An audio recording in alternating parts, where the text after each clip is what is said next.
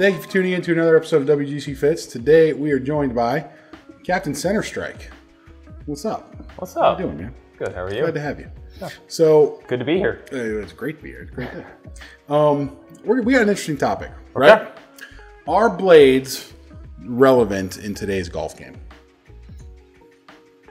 Right, all levels. Good. We're talking Good topic. club level all the way up to the pro level, right? Sure. So I'll start and I'll say that, yes, I think blades are relevant, right? Not only do I think blades are relevant, I think that blades from a fitting perspective can really help us fine tune things, let's say in like a combo set or for players who are really trying to do things with trajectory and golf balls, right? It's there for a purpose, you know? Correct. Going all the way to the pro level, I know that a lot of the stuff that you'll see at the pro level is going to come from, again, those guys trying to really have predictable and controllable trajectories, right? What are your thoughts? Blade versus that modern players club, let's say, and we'll talk about what clubs we're comparing here in a second. So I got a couple instances where I kind of bring up every now and then with that blade discussion. One was about Jordan Spieth. And Jordan, this was about 6 or 7 years ago. He was the #1 player in the world. Titleist was launching new irons. They wanted their staffers to hit all the shots, or hit all the clubs, I'm sorry. And so they're going through all the golf clubs, and Jordan gets the blade, and he kind of looks at it. He's the #1 player in the world right now. And he gets the blade, and he goes, yeah, here, you can have this back. And they kind of Like, what? They kind of laugh at him and go, what do you mean? He goes, I'm not good enough to hit this. Here, you can have Best this player back. in the world at the time. Best player in the world at the time. So that was one. The other instance came with Dustin Johnson. And Dustin, TaylorMade went to the fullest extent of, this is when Dustin Johnson was #1 player in the world. They went to the fullest extent of explaining to him how many shots he lost by playing a blade. If he had played a cavity back golf club, he'd have hit it that much closer and won that much more money and blah, blah, blah, blah, blah. I actually remember that. Yeah. And that being said, he still plays blades. So the whole blade discussion versus cavity back, I think it's a matter of personal preference. I agree. I think it is relevant because I've had 20 handicappers that hit blades better than they hit cavity back irons. Handicap doesn't dictate No. what type of iron you should play. No, matter of fact, I probably hit, at least in a fitting bay, I hit blades better than a cavity back just because I got to concentrate more. I actually have always thought that. A smaller club face, I do think really does help in that regard because I do the same thing. So you kind of tone down the swing just a little bit and just you really concentrate on Focus on contact, right? on contact. So let's talk about some of the differences here because we have the Titleist MB and the Titleist T100. Okay. Both clubs, tons and tons of presence across tours, tons and tons of presence across like your country club golfer, kind of setup, right? Sure. And especially when we get to that 100 window, something we actually use quite a bit from a fitting perspective, right? Now, we had Captain Ballspeed hit these for us. So he is trying to swing around 80%. He should switch to blades. I think he should, for sure. Just maybe not. Maybe a little different setup. But he was trying to swing around like 80%, right? So he's going at this 90 miles an hour roughly. Okay. So not perfect for him, but still a relevant test. So we see here 93, 8,000, 171, 88, right? 20.6 in terms of the dynamic loft perspective. We see here roughly similar swing speed, a little bit less spin, a little bit more carry, relatively similar in terms of loft, peak height a little bit different, right? Now, I guess before we dive into much more of the stats, let's really talk about the difference between these two clubs, right? Sure. The T100, modern player's cavity back, relatively lower center of gravity compared to what a blade would be, but still not something that's like in a game improvement iron, right? Still going to have meat behind the ball. Really there to really help on the miss hits that are going to be kind of low and high on the face. That's how I would describe it, right?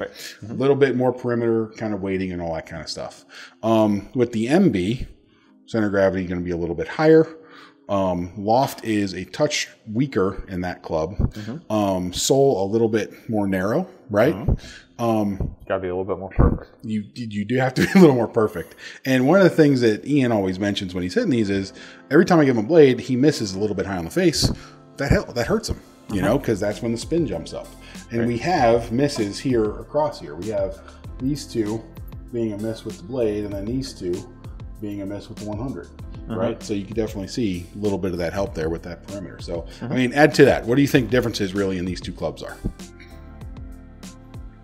I mean, you touched on all of it. I mean, just that the T100 it's got the added tungsten in it that just makes it that much more forgiving for that type of player. Yeah. That being said, at the end of the day, it's your golf club. So yeah. You gotta like what you're looking at, man. Better like what you're looking at. That's super important. I've had customers that, you know, they hit the T100 and they hit the blade and they just, you know, they can control T100 better. I mean, it just depends. It really depends on your strikes and where you hit the golf ball.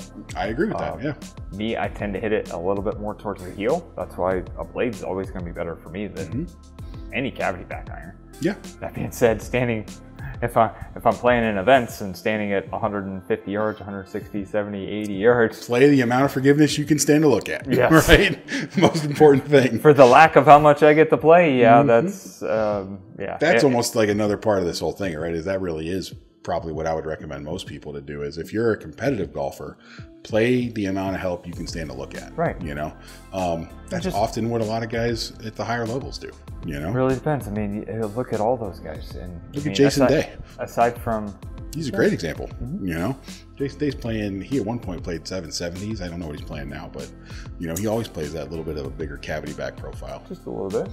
You know, then you look at Scheffler and you look at Tiger and you look at Rory, and they're tiny. They're tiny. I mean, Ricky's probably the perfect example. Ricky played blades his entire professional career and just switched last year and kind of had a renaissance, so to speak, hitting it a little bit better. Switched putters as well, and it got him relevant again. You got to get to the green before the putter comes out, though. You know, so that's where the irons come out. Correct. And he did make that change. So yeah, I would say relevant still. Yes. Yes. Not only relevant still, but something that people should really consider because they can offer benefit, like I said, depending on what you're looking for. Sure. And if you had touched on a little bit earlier, but you know, putting them in with a combo set, you know, blades are precise instruments. I describe it to people as how if I was painting a picture and I want a really fine brush to, you know, make every paint stroke look really perfect, or would I want to make a roller and just roll it on there? Scalpel versus hammer. Correct. You know? So yeah, and everyone's different. So you gotta make sure that you're, first and foremost, you've got to be comfortable with it. Biggest thing. And if you're not, then it shows. It shows quickly. It's going to show quickly. The misses are going to show up on blades if you are not confident in them. That is the one thing I will say about them. And I would tell people that, you know, if you want to get better, it'll push you to get better. I've always thought that as well. Either that or you'll quit because it's a learning curve. It's a learning curve boost, right? We'll say, because you're either going to get there or you're not. You know. So I think we covered it. Okay. Anything else you want to add? No, I think we're good. I think we did pretty good. So thanks for tuning in, guys. Please check out the next video we launch, and please like and subscribe. We'll see you next time. Make sure you're subscribing. See you guys. See ya.